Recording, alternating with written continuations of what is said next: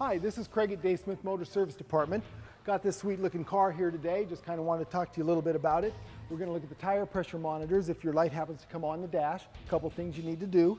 First thing you do is open the door. You got a little placard right here, kind of going to tell you tire pressures front and rear. So you just kind of get out, do the visual check on them, have a gauge here.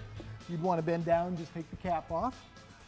Just verify your pressures. Could be a little low. This could be the only problem with it. And one thing too, you just want to look at all the other ones while you're here. Had one of these back in high school, not all the electronics on it, but still a good car, and these here are really built to go. Beautiful little car, something you ought to come in and look at. And I want you to know, if you have any problems, you come see me at the Dave Smith Service Department. The number there is 877-572-7871.